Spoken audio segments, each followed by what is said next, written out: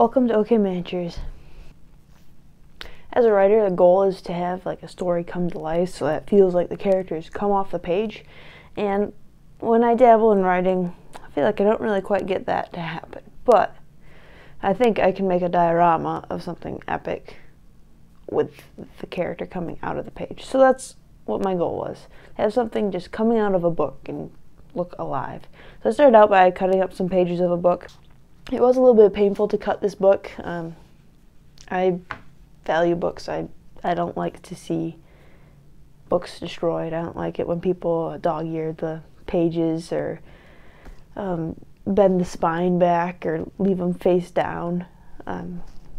No, just treat your books with respect. But this book, I would not recommend it to anybody, and it wasn't a very good book. So I got it for super cheap from some library deal of get a whole bunch of books for cheap.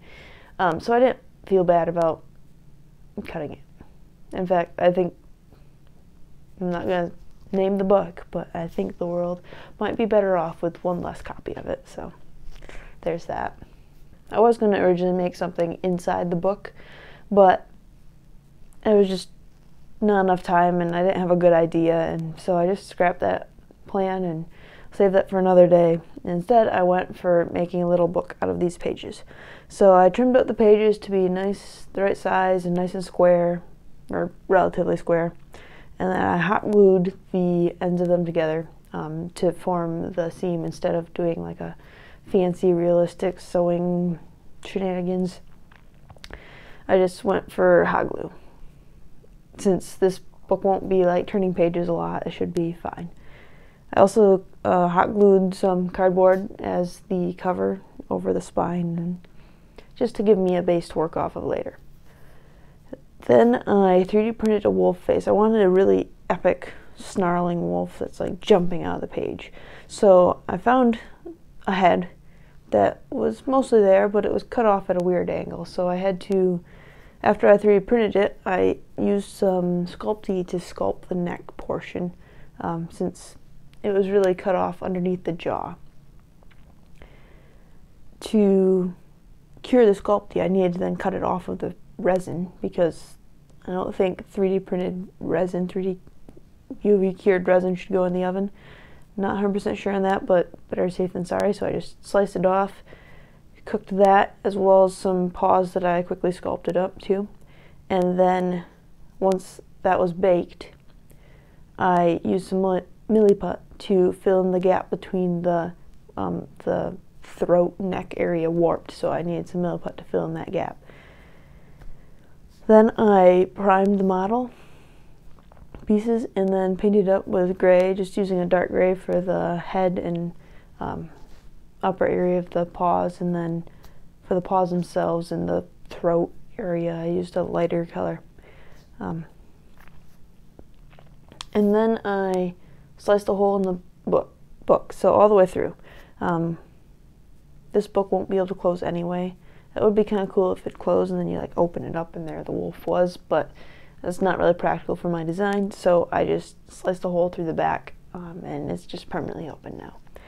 I also, when I did that, ripped the pages a little bit just to give it a little bit of that look of tearing paper. I'll add to this later, but that just gave it a good base. And then I also ripped a little bits of the paper and glued the paws in. I also dumped a whole bunch of hot glue on the back of the head just to hold it to something more than just a few pages.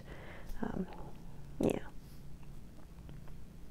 When I glued the paws in too, I sliced them off at the right size to make it look good, and then at an angle so that when the book's open they're still coming straight out.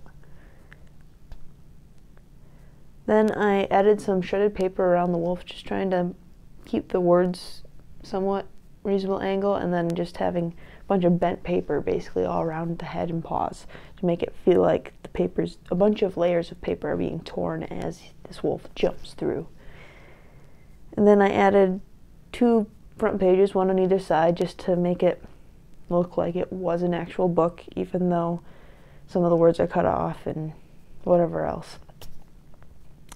Finally, I used some brown construction paper just to add a simple cover, folding them around the edges just to cover up that little bit of a cardboard look and give it a little bit of a trim around the edge, just a little bit of final touch.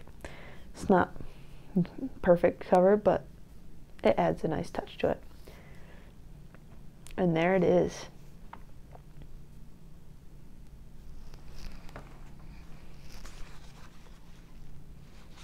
This was a really fun, quick project. I think it looks pretty epic. I love wolves, so this was really fun for me to paint up, and just the idea of something jumping out of a book was really cool to me. If you like this video, please hit the thumbs up, and if you'd like to see more content like this, please consider subscribing, and with that, I'll see you in the future.